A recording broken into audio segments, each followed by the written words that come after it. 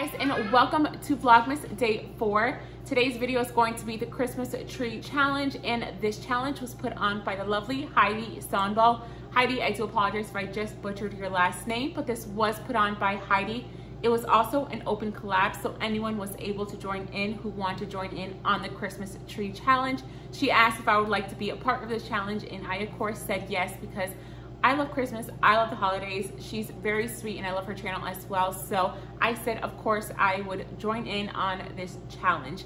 This challenge, like I said, is an open collab. So there's going to be a bunch of other ladies who will be also filming their Christmas tree challenge video. So I'm gonna leave down in my description box Heidi's channel link and also the playlist link, so you can head over to everyone else's channel and check out how they decided to decorate their Christmas tree this year. If you are new to my channel, then welcome. My name is Jillian. I am a stay-at-home mom to two little ones, ages 4 and 5. I am also a special needs mom to my daughter, who is autistic, and I enjoy doing a bunch of different videos over here on my channel. So if you enjoyed today's video, then I would love to have you join my YouTube family, so feel free to subscribe to my channel. So now I'm gonna show you guys a few things of my tree. I'm gonna give you guys a close-up of my tree, but first I'm going to let you guys know a few details about my Christmas tree. My Christmas tree is a fake one. I've never owned a real Christmas tree. I would like to have a Christmas tree that's real maybe one time, just to get the experience. I really like the smell of Christmas trees. I just don't know if I can keep them alive or if I can handle all the needles falling. So right now we are sticking to a fake Christmas tree. Our Christmas tree is 7.5 feet tall, and it was also just a regular green fake Christmas tree, but me and my husband did flock it. The flocking process was very easy. It did take 24 hours to fully dry, but the flocking process was super easy and simple. Now the colors that I chose this year for my Christmas tree are different tones of gold and also silver. And then I also like the white lights on my Christmas tree. Now my Christmas tree is a pre-lit Christmas tree, so I can switch it over to colorful lights if I would like to, which I will show you guys once I do a close-up of the Christmas tree. But like I said, I just like the white lights this year, so that's what I went with. So now I'm gonna give you guys a close-up of my Christmas tree. I'm gonna show you guys a few of my favorite ornaments and why I really love them and what they mean to me. And right now it is daytime, so I'm showing you guys a close-up in the daytime, but I'll also do a close-up at nighttime, just because the Christmas tree does look a little bit prettier at nighttime when it's lit up. So I'll show you guys close-up during the day and then also at night. All right, guys, so this is my Christmas tree for 2018. This is the first year that I have had a flocked Christmas tree. I really love the way it turned out. I've always really loved flocked Christmas trees, so I'm excited that we were able to have one this year.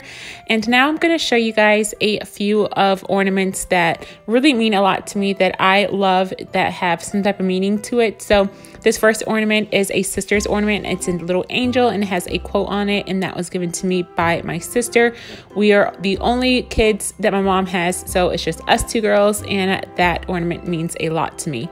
Another ornament that I really love is this family one, which we bought when we were in Gatlinburg, I think like a few years ago for Christmas. It has our last names on it. And then of course, anything that has to do with my kids. So Ryan, my son, made this last year in preschool, and I love it. It's just his handprint. And then my kids each have a handprint ornament. Instead of having like my first ornament, I made these. And my daughter's is up here, which I'm sad it broke. I made it. It was like a salt dough one, and I made it too thick, so it did break. I had to glue it back together. But this is how my Christmas tree looks like. I have a bunch of different toned gold and silver ornaments all over them. Some of them have glitter on them. Some of them are plain, and then some of them are shiny. So I just have a bunch of different designs.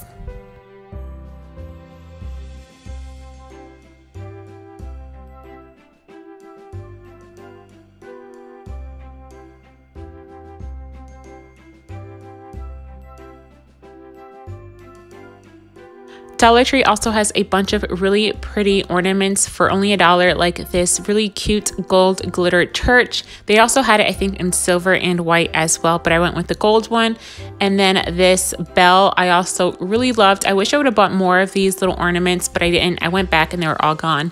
Then also this wine ornament that my sister also purchased for me, because I love wine, and when she gave me that ornament, I was so in love with it. But this is just another look of my Christmas tree. This is how it looks during the day. I am going to film how it looks at nighttime as well.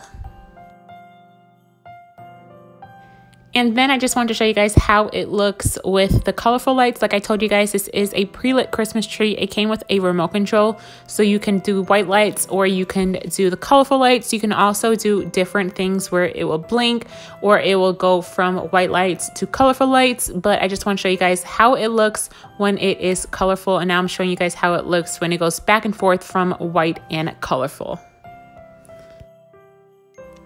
And this is how my Christmas tree is looking when it is dark outside, when it's nighttime and the house is nice and dark and the Christmas tree is lighting up the house. I think it looks beautiful at night because it lights up the entire living room.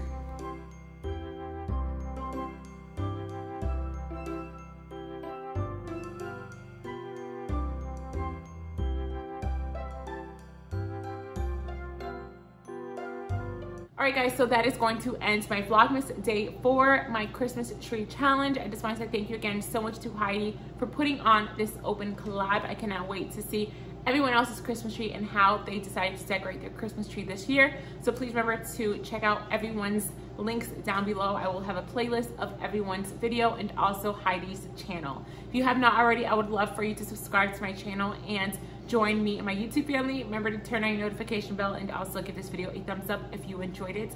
And I will see you guys next time. Bye.